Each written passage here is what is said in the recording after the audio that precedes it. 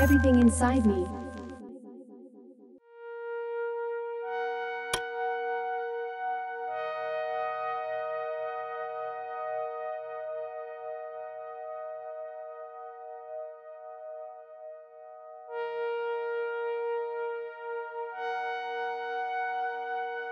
Do you remember the early days of the internet?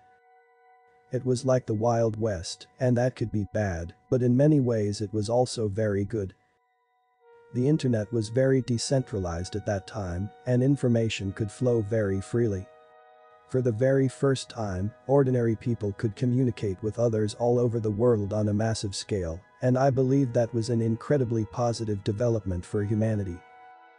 Unfortunately, the elite were absolutely horrified by this free flow of information, and they became obsessed with restricting it. Today, highly advanced algorithms have been designed to shape our behavior online. We are increasingly being funneled to just a handful of immensely powerful corporate-owned websites, and information on those sites is heavily monitored, controlled, and censored. In particular, the largest social media websites have undergone a radical transformation over the past several years. At one time, if you had something interesting to say, it was fairly easy to get something to go viral. But now the largest social media websites systematically suppress certain groups, viewpoints, and belief systems. If you are opposed to the dominant narratives that they are trying to push, it is going to be exceedingly difficult for you to get much traction online.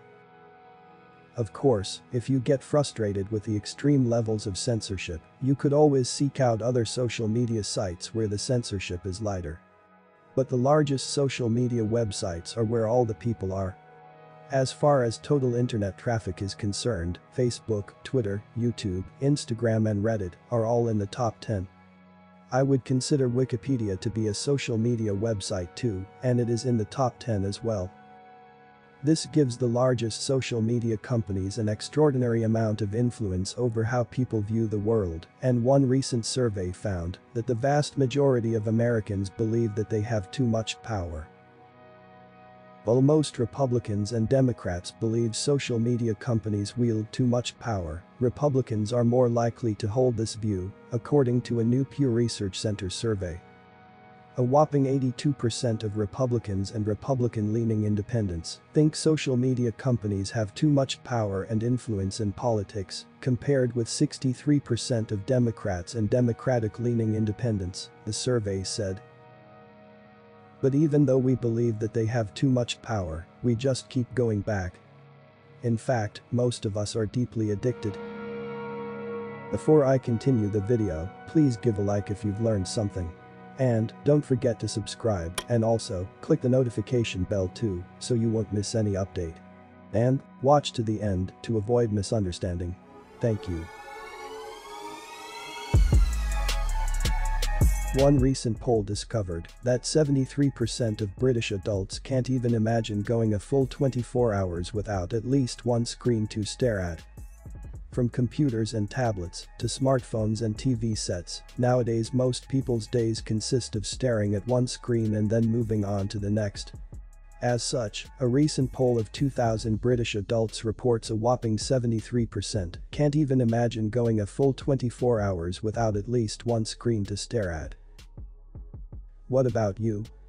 Could you go a full day without the internet? The same poll found that adults are spending approximately 6 hours a day in front of screens. How glued are we to our devices exactly? On average, researchers report adults spend about 6 hours daily in front of screens. We are only awake for about 16 hours a day. Needless to say, if you allow anyone to pump 6 hours of programming into your mind each day, it is going to radically alter how you view the world. In addition to frying our minds, being addicted to the internet can also have physical consequences. For example, a different study found a direct link between internet addiction and sleep problems in young people. More evidence suggests the severity of internet addiction is directly related to the severity of sleep problems in youth. Results from a study of more than 4,000 adolescent students show IA severity was linked to less sleep and to daytime sleepiness. In addition, boys aged 12 to 14 years who were addicted to computer games versus social media networking were the most affected. Experts have found that the internet can even make you sick. Medical professionals are telling us that some people can actually develop cybersickness if they use the internet too much. Cybersickness refers to a cluster of symptoms that occur in the absence of physical motion, similar to motion sickness. These symptoms fall into 3 categories: nausea, oculomotor issues, and general disorientation. Oculomotor symptoms, like eye strain, fatigue and headaches, involve overworking the nerve that controls eye movement. Disorientation can manifest as dizziness and vertigo.